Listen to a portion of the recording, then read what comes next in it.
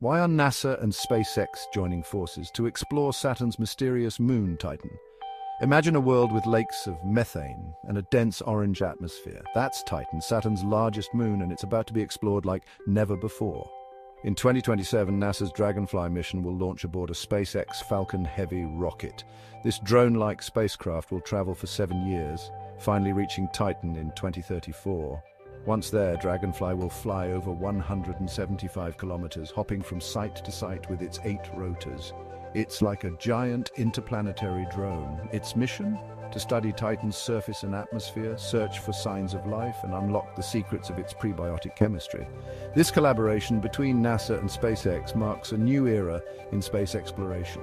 Together, they're pushing the boundaries of what's possible, demonstrating the power of teamwork and innovation. So buckle up, because our journey to Titan is just beginning. Stay tuned for more updates on this incredible mission.